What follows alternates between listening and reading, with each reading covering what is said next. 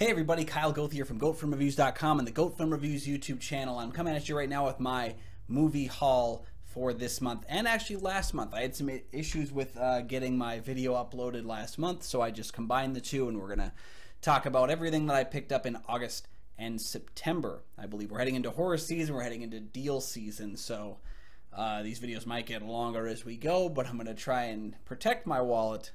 We'll see how that goes. Let's go ahead and start off with this right here, The Third Man.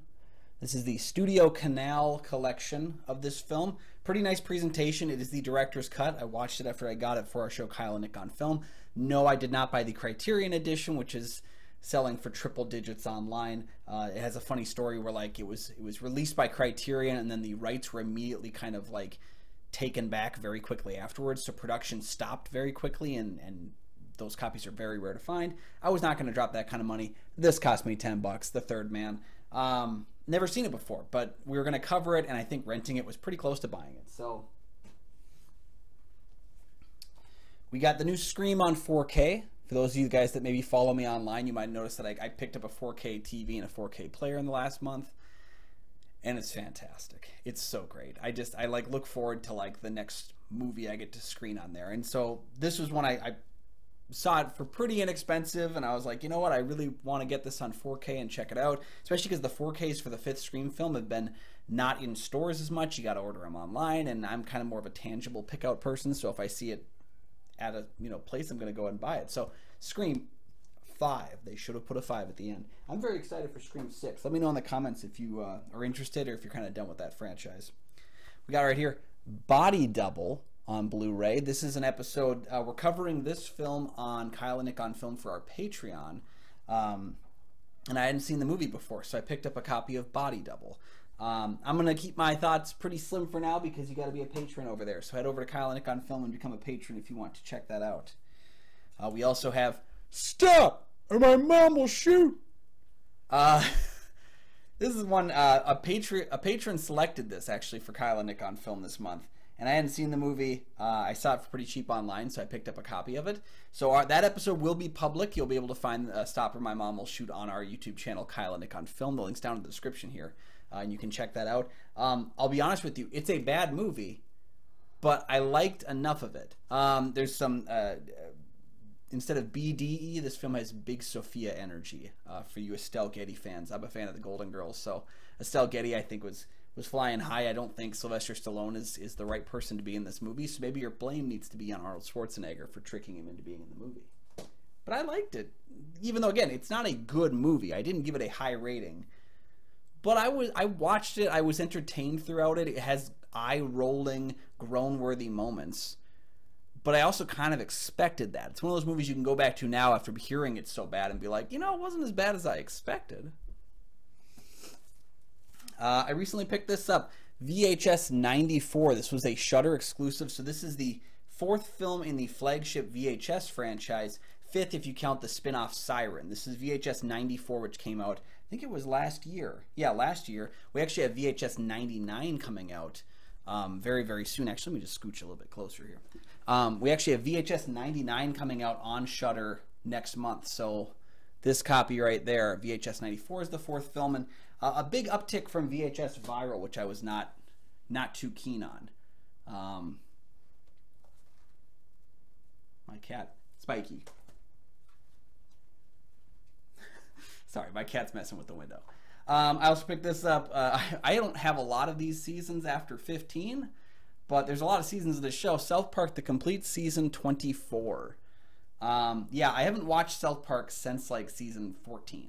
It was their 200th episode, I remember, and I couldn't like stream the episode when it had dropped, and so I just kind of stopped watching it. Just kind of fell off the wagon of it, but I plan on getting back into it, and hopefully with season 24. There's a note to be on here. It says it on the front here, but I didn't realize that it meant it only contained 2 episodes. It says the season contains 2 extended length episodes, the Pandemic Special and South Park Vaccination Special. I assumed it had more than just the 2, but those were also included. No, it's just those 2 specials. So this runs about an hour and a half, which is a little disappointing, but it actually wasn't that costly either, so pretty cheap. Another thing we're covering on, I think we have covered it now on Kyle and Nick on Film, Jacob's Ladder. I picked this up early in the month, so we could talk about it on the show. I think this was Nick's favorite horror movie ever, he had said, or like one of his favorites ever. And yeah, so I was really excited to check out Jacob's Ladder and see what that was all up to. Poltergeist 2 and Poltergeist 3. I actually picked this up, a used copy of it back in August, because I only had the first film and the remake. And actually, like on rewatch, I rewatched Poltergeist 2 and 3 for my website, GoatFilmReviews.com. Go ahead and check out the website, links down in the description. I picked up Poltergeist 1 and the remake, but I was like, you know, I actually kind of dug 2 and 3 on rewatch. I remember not liking these movies when seeing them when I was younger, but also rewatching them, I tended to appreciate the effects and the kind of expansion of mythology. No, they're not as good as the original, but they're way better than the remake. So Poltergeist 2 and 3, not too shabby for viewing experiences. Currently my favorite movie of the entire year, Everything Everywhere All at Once. We have this on 4K as well. This is actually, I think, the last 4K movie, because it has the Blu-ray disc. It's like the last 4K movie I bought before getting my TV. And so we actually watched the Blu-ray of it. And so now I want to go back and rewatch the 4K of it. But this is currently my favorite movie of the year. And I think a rewatch actually solidified it. Because the first time I was like, I loved it, but did I really love it more than this or that and stuff? I watched it with my wife after getting it home, and we just enjoyed it even more. Because I think the second time through, you're not focused so much on figuring it out. Although it made more sense to me when I watched it the second time. Although we had taken edibles. Maybe that helped as well. This is actually something my wife bought because she really wanted it, and she was tremendously disappointed, and I'll explain why. Constantine, the House of Mystery. So let me explain to this right here. So I found out there was a Constantine movie coming out. I told her about it. She was excited about it, and she saw it in the store, so she picked it up. What she did not pay attention to, and what I did not pay attention to, is that this is a DC Showcase animated short. And it comes with 3 other DC Showcase animated shorts. Now, we have a lot of the DC movies. So these other ones, Commandi, The Losers, and Blue Beetle, we already have. They came with other movies. So we spent like 20 bucks on Constantine, which runs, what? It says 76 minutes. It runs about 25 to 30. That's it. Now, I didn't spend that much on Batman Death in the Family, which was a 30-minute short, but I spent like less than half on that, and it had all these like other options. The Blu-ray, you could actually like choose your own adventure through the story. That was pretty cool and pretty worth probably $5-10 bucks, which is why I spent. This was $20. It was like 25 minutes. And the problem too is it didn't sell itself, at least to me personally. It didn't sell itself on the front cover or in any way that I was aware of as being a follow-up to Justice League Apocalypse War. Is that the name of it? Justice League Dark Apocalypse War, which is the last part of the DC animated universe, which then got rebooted with Superman Man of Tomorrow. So this is, so like she expected to get a standalone Constantine film, and it's really more of a standalone Constantine epilogue to a bunch of movies she didn't watch. And I just wish like that was given some explanation or anything like that, because she kind of was like just lost the whole time, unimpressed. I agree with her. I think the animation style wasn't very good.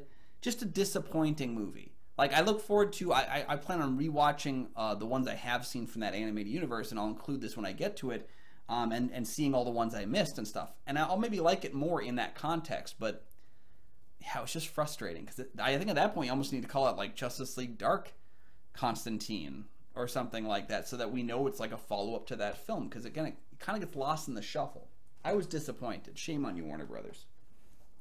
All right, so now we have the 3 Barnes & Noble films that arrived at my house after the sale had ended. There was a half-off Criterion sale. You guys know I love those. So we'll cover the Blu-ray first. Ikiru by Akira Kurosawa. I've been picking up Kurosawa films one at a time every sale just to add to my collection and check out, because Kurosawa is a person that I've really enjoyed. Rashomon, Yojimbo, Sanjuro. I love Kagemusha.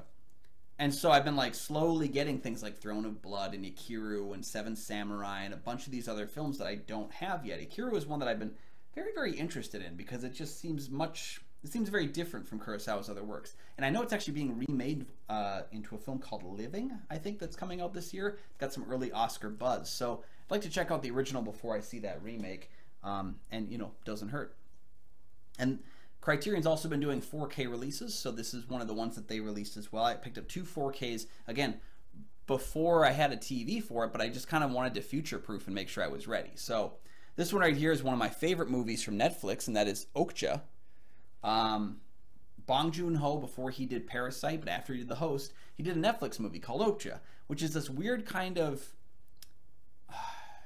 treatise on meat production, on veganism, on all these elements, kind of a weird fantasy, satire, comedy, action, drama, sad story. It's Bong Joon-ho. He's just like combining all these like elements that shouldn't really fit together, but he does, and they work pretty well together. Jake Gyllenhaal, Tilda Swinton, Steven Yeun, Paul Dano are all awesome. I think the standout is Gyllenhaal, just because he's playing like such a insane kind of a character. But Okja is really good. If you have Netflix, stream the movie first, and then consider getting that 4K copy from Criterion. There's a lot of some pretty cool extra stuff on here: conversations, interviews, like short film work that kind of covers the production diaries. And like I said, Netflix doesn't release their stuff on home video very often, and as we've seen on HBO Max, this stuff can disappear. It can be gone.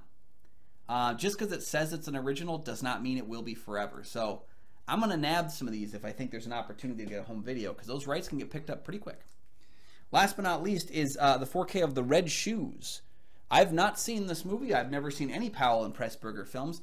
This is one of the ones that I consistently see Martin Scorsese yammering on about. I love Martin Scorsese. I'm just picking on him a little bit.